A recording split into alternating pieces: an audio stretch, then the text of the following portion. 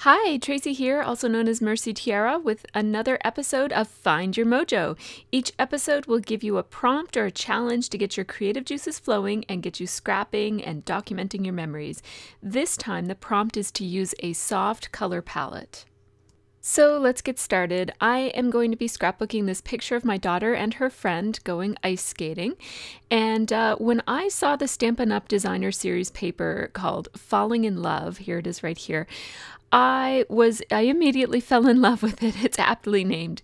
I really loved the softness of it, and I loved the photorealistic elements in the bokeh and hearts and just all of the pretty delicate elements in it. What I'm doing here is I am taking some watercolor pencils. Some of those are actually Stampin' Up! Watercolor pencils, and some of them are by Prima. And I'm just kind of putting some pigment onto a piece of plastic there. It's a plastic palette. And then I just wet my paper with a lot of water that is watercolor paper in 12 by 12.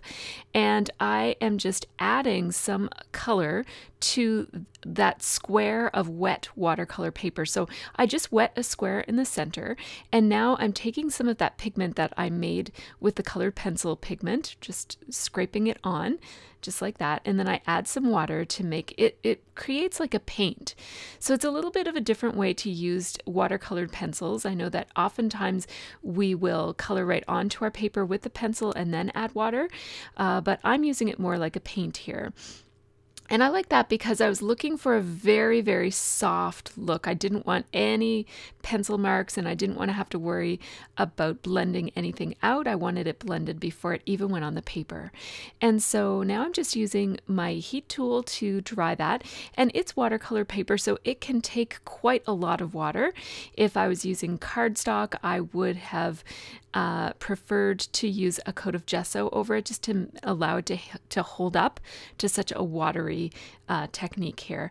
And now I felt like I just needed a little bit more pigment on there. I did want a nice soft subtle effect, but I did want to be able to see it, so I just added a little bit more of those two colors. Now the watercolor pencils that you see me using there are, I think all of the ones that I end up using are from Stampin' Up! This is just a gray, so I had used a couple of different shades of pink, and now I'm using a gray.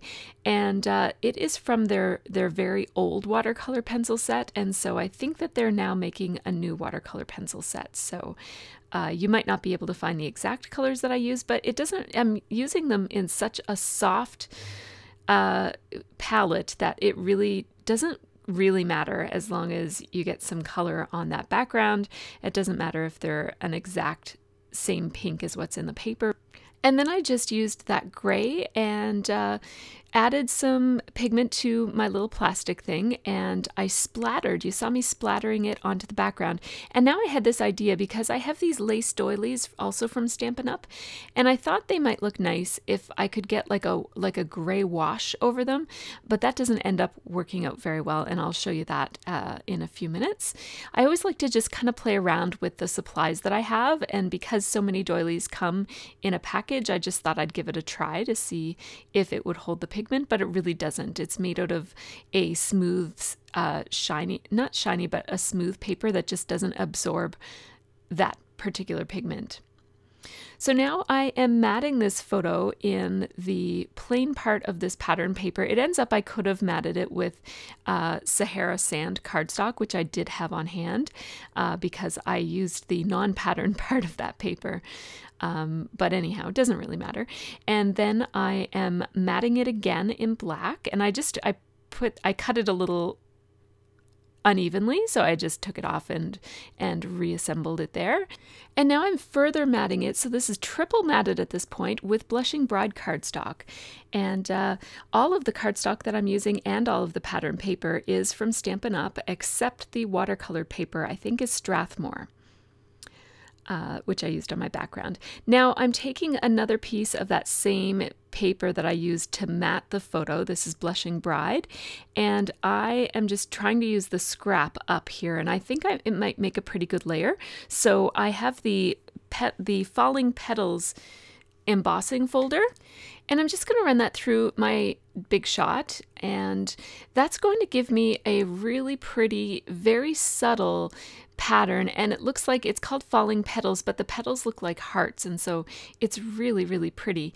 And it gives the eye a nice resting point because it is not a colorful pattern, it's just a texture of pattern, and so that just, it kind of gives your eye a bit of a place to rest, because I'm going to be combining a whole lot of very pretty patterns, and this layer will just I guess provide a little bit of contrast from all of those busy patterns and a bit of a resting point. So you see, the way that I make my layers is usually just randomly cutting pieces of paper, randomly or not so randomly. So here I came back to that doily that was wet from trying to get it colored gray with a watercolor, and I really like it all crumpled up like that. So I decided while it was wet to crumple it up and then uncrumple it, and then I'm going to let it dry, and I'm going to use it right here. And I think it looks really, really pretty crumpled up like that and then straightened out. So I have cut just a couple of random chunks, and I just hold my photo up to the papers and just randomly cut out some rectangles, and then I can always trim them down if I need to. Now what I'm using right now is the So Detailed, I think it's called So Detailed. Yeah, So Detailed Thinlits dies. And now these are very detailed, thus the name, dies, and I do not have that precision base cutting mat, and so I have to use a lot of shims in order to get this to work. So I have a single large piece of paper that's a shim, and then I have two other smaller shims that you see me using on there, and that really cuts it out really, really beautifully.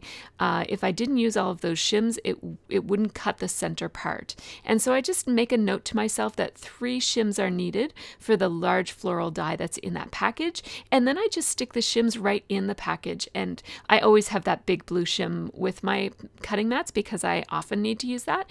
And so that's just a tip for you. If you know that a certain die needs some shims, just stick the shims in with the die, and that way you always have it and you never forget, and you don't waste any paper by accidentally cutting it without the shims. So I did cut 3 of those. You only saw me cut 1, but I did cut 3, and I cut 3 with the idea I was planning to use 2, and then I thought I better cut a 3rd one while all my supplies are out, just because sometimes we like to use 3 of something, so I just cut an extra one to have on hand, but I'm pretty sure I'm only going to use the 2. At this point anyhow. So now I'm thinking that this watercolor paper would look really nice if the whole layout was matted on a nice neutral but delicate background. And so this paper that has the sparkly little branches on it is going to be a beautiful, beautiful frame for this page. So I am just going to cut 1/4 of an inch off of all 4 sides of this watercolor paper. And I'm doing that because the watercolor design that I put in the center was nicely centered. So if it wasn't, I would have cut 1/2 an inch off of 2 adjacent sides, and that would have saved me a little bit of work. But because it wasn't, I did it that way. Now here's a tip for using watercolor paper. Watercolor paper is so thick and beautiful and fibrous that you can really accentuate the soft nature of watercolor paper by distressing the edges. So I have a Tim Holtz distressing tool here that just has a bunch of little blades in a circle, and I'm just rubbing it and getting a really nice, soft, distressed, torn look on the edge of my watercolor paper. And now, because that paper is so beautiful, I didn't want to waste it by using it as a mat, like the whole piece of paper as a mat. So I just cut out a big chunk from the center of it, and I might use that on another page. In fact, I know that I do use it on another page because I've already used it when I'm narrating this one. Now I'm taking my white Jelly Roll ink, that is my white Jelly Roll pen by Sakura, and this is my favorite white gel pen, and you can barely see it on this, and I actually kind of like it like that. It gives you a nice, soft, subtle outline look. I am double outlining all of the layers that I'm using on this page. I'm not going to outline the textured embossed paper, but I am going to outline these 2 layers here. And that just brings my papers together and gives them a nice finished look, and it's just one more pretty little detail for these layers. And when you're layering something really, really delicate, it's all in the details. And so now I'm just lining these up so that I have the right amounts of them sticking out. And these dies are just so beautiful. They give this beautiful, delicate, intricate look. I just absolutely love those 2 die cuts on this page. They really make this page. And then to even further emphasize the delicate nature, that extra doily just looks so pretty. Now the paper clip that I'm using is also from Stampin' Up. It's called, it's from a mini paper clips combo pack. And now I'm playing around with an idea here of using twine. I feel like I'd like to add something bold to this page, and the black twine I thought would do it, but no, it's not really going to work in this case, so I'm not going to do that. I'm also opening up another pack of Stampin' Up embellishments. These are called Sending Love embellishments, and they're really pretty detailed wood veneer shapes, and they're so pretty. I love them. And so now I'm sorry, it looks like there's a fingerprint on my phone camera here, so I'm sorry that this is a little hazy, but I wanted to share my process of sewing. A question that I get asked really frequently is there a certain technique or skill that I need to know about sewing on my layouts? And the answer is no. You sew on your layouts exactly the same way that you would sew on fabric. I don't use a special needle or anything. The thing to keep in mind though is that your needle will become dull very quickly if you're sewing on paper. And so if you also sew on fabric, you'll probably want to change your needle before you go back to sewing on fabric. The other thing to keep in mind is that when you sew through glue or any kind of adhesive, it can really damage your sewing machine or gunk it up, and then it'll need to be cleaned. I don't think it's irreparably damaged, but you will need to service your machine more frequently if you sew through adhesive. Now, I just have a small sewing machine here that's dedicated to scrapbooking, and so I don't really care. I just sew right through it, and if it means that my sewing machine won't last as long, that's okay. It's an inexpensive one anyways, and I can always go and get it serviced in theory. I'm not really good at doing that kind of a thing, but in theory I could go get it fixed when it gets gunked up. Anyhow, if you do have a high-end sewing machine that you use for sewing fabric, you'll want to make sure that you don't sew through adhesive. And that's my only tip, really. Now I'm just going to trim off all of my little strings that are left so that it's neat and tidy. Sometimes I like to leave my strings hanging, but in this particular layout, there's a lot of delicate things going on, and I really don't need pieces of thread to be competing. So now I have this third piece, and it occurred to me that maybe I could use that third piece after all and have a little bit of embellishment in either corner. And I really like that. And I'm thinking that that bigger chunk at the top might hold some journaling, or it might hold my title, or it might hold some extra embellishments or something. And then the smaller piece in the bottom will probably just be as it is without any extra embellishing on it. Now for my title, I'm pulling out an old die set. These are called, it happens to be by Stampin' Up as well. It is called the Timeless Type Alphabet Junior Sizzlets. And these are these foam-based smaller dies. They're thicker than a wafer-thin die, but thinner than the steel rule dies. I really like these because it really is a timeless, font. Stampin' Up has a way of aptly naming their products, I think. So I'm taking some more Sahara sand cardstock, and I'm just cutting down some pieces so that they'll fit through my die cutter.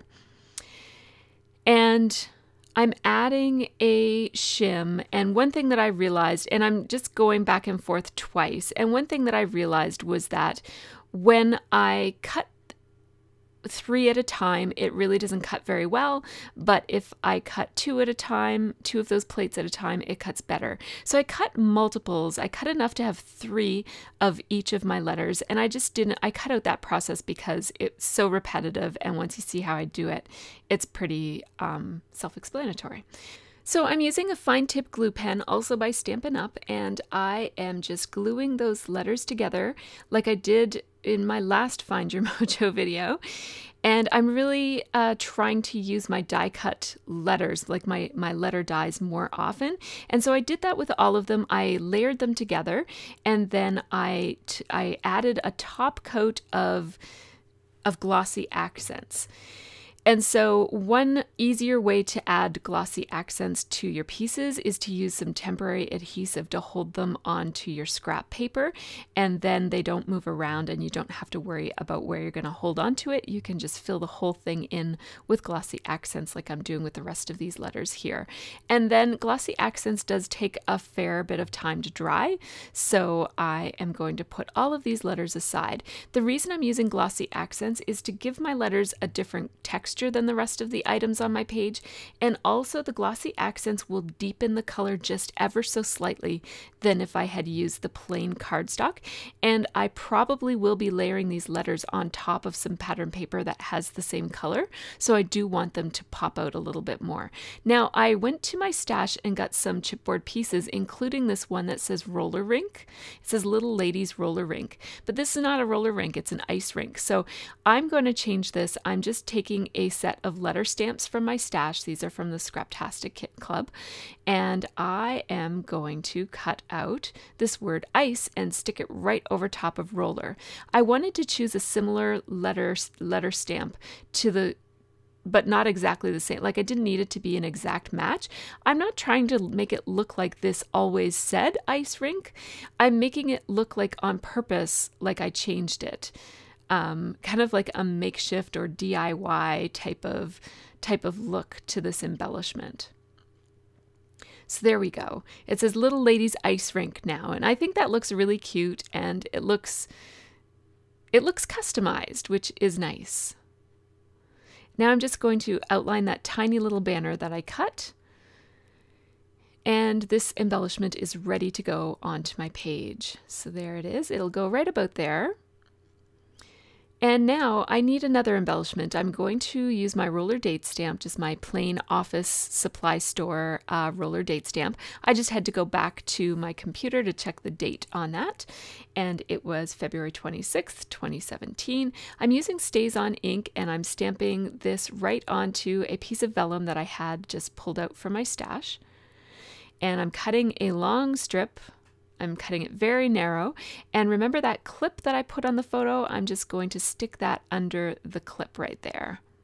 I like to have my clips have a reason, so I always try to add something under my clip.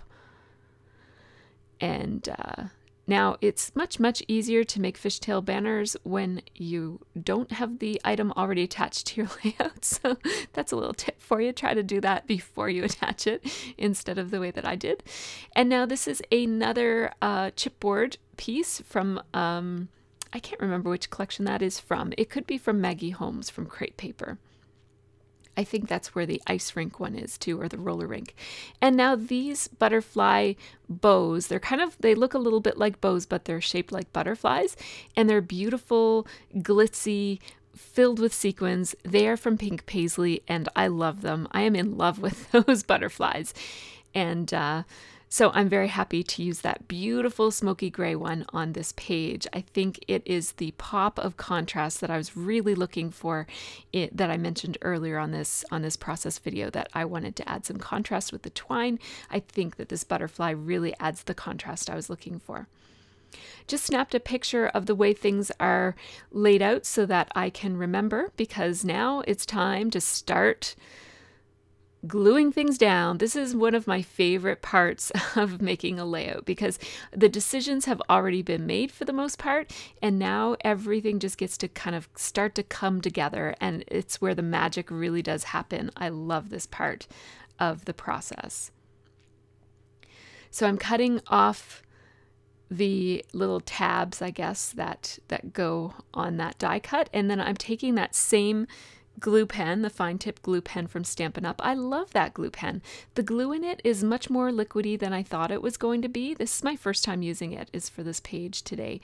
And it's much more liquidy, and that actually makes it easy to use because you don't have to squeeze a whole lot to get it to come out. It just kind of flows very nicely, and you can really control it well. So I'm putting a little bit on each corner, a little bit of that die cut piece, on each corner, a bigger piece in the top, because as I said, something is going to go there. I don't quite know what yet.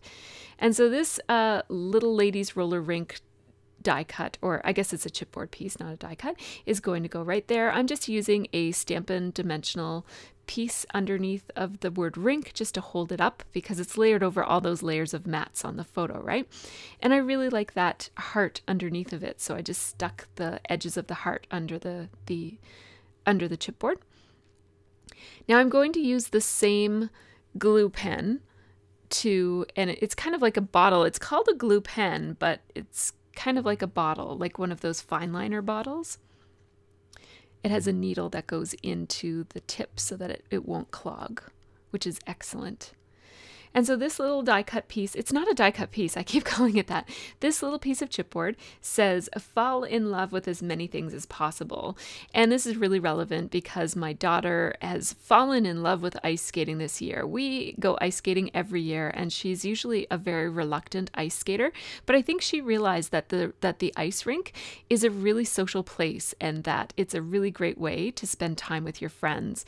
And whenever she goes, there's always new people there who she didn't necessarily decide to go with them, but she'll just go and they happen to be there. And she's been socializing more with a bunch of different kids because of it, and just really loving the social aspect of ice skating.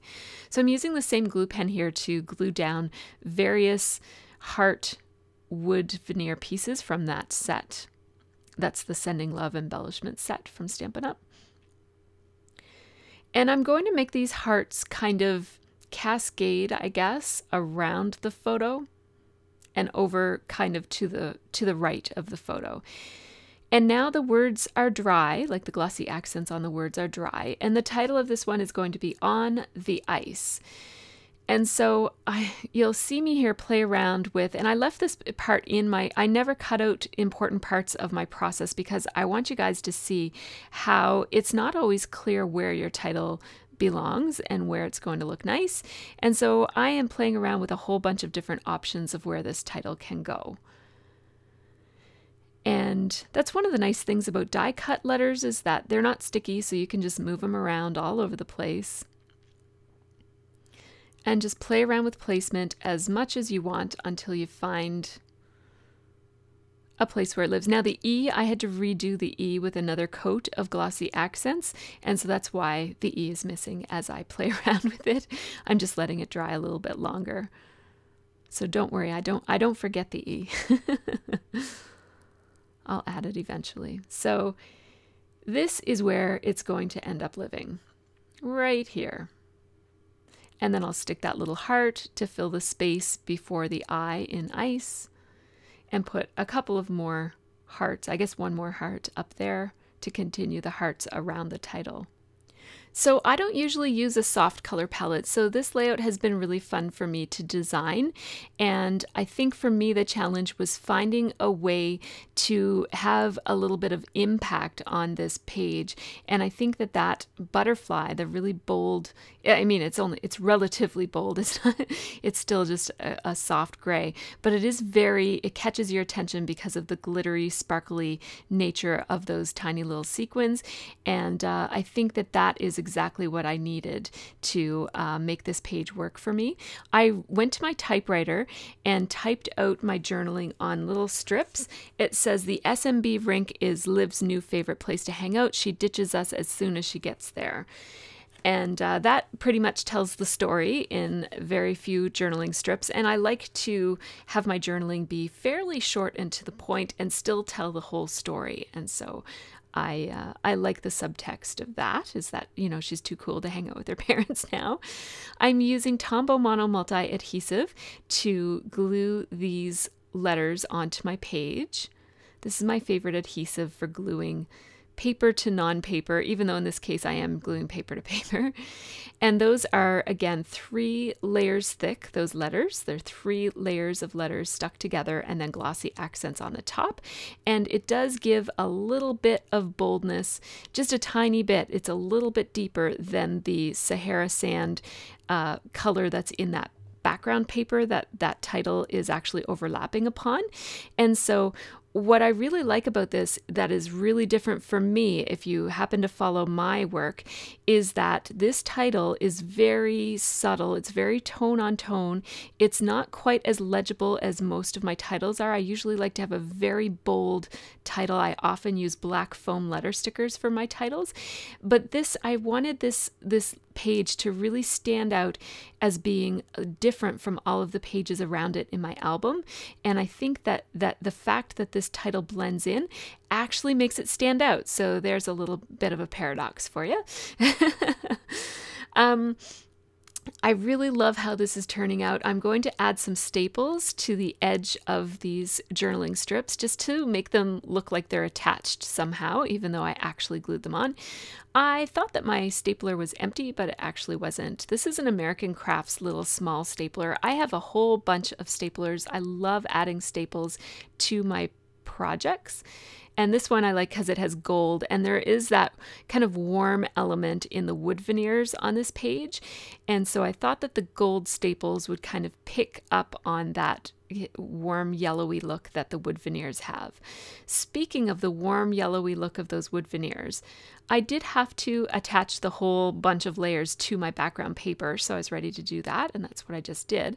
I need to add a couple more of those wood veneers up in this corner here, just to continue the motif. I like that repetition, and it does pull a page together.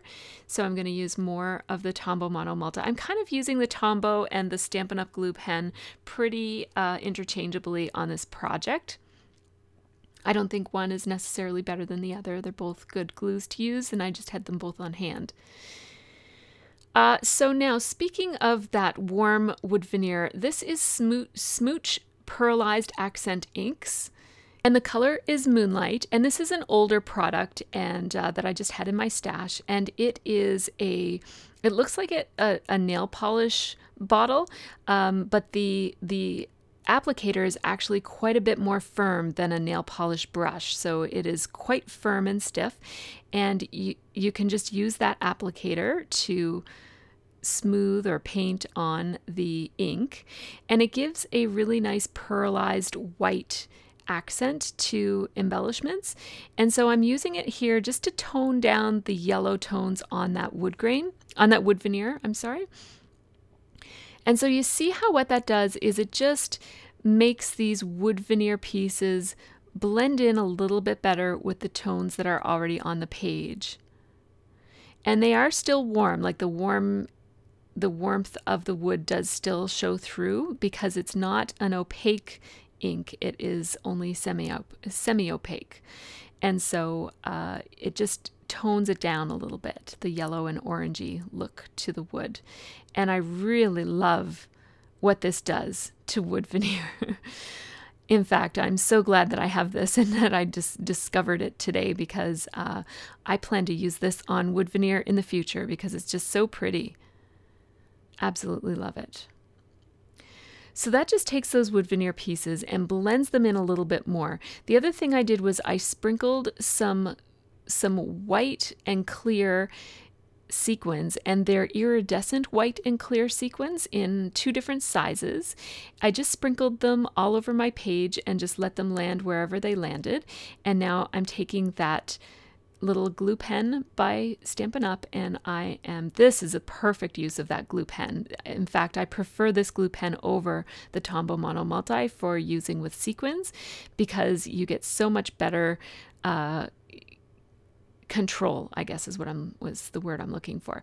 Now I had a package of these tiny little pearls in my stash, and I do not use pearls very often these days, but when I first started scrapbooking I did, and so I just put the little pearls in the centers of all of the sequins. I'm really pleased to have that supply on hand. So I just wanted to give you an opportunity to see this page up close and see the little details like the watercolor on that background and the little splashes of gray watercolor off to the sides and the sequins and that textured paper from the embossing folder and those beautiful detailed dies. Oh my gosh, I love those. So although I don't often use such a soft color palette, I really enjoyed working with all of these really pretty, beautiful details. And I enjoyed it so much that I actually went on in the same session and just made another page. So I thought I would show you the other page. I used really similar products. And I just wanted to point out that you can use a soft and delicate color palette and lots of pretty details, feminine details, even if your topic isn't necessarily something really frilly or pretty. You know, my daughter is quite a tomboy, and the photo is not all that delicate. She's wearing a hockey helmet. But the memory is something that I will cherish, and I think that some of the elements like the bokeh effect on the paper and the sequins and the frosty look that I added to the wood veneers and the sparkliness of the butterfly even gives it a bit of an icy feel that kind of fits with the ice rink. So I hope that you found this video helpful. If you've lost your mojo this month, try scrapbooking using a really soft, delicate color palette. Even if it's not your usual, like me, you might find that it just helps get your creative juices flowing, and you might even find that you scrapbook more than one page like I did that day, which is very unusual for me. So you guys take care and have a really great scrappy month.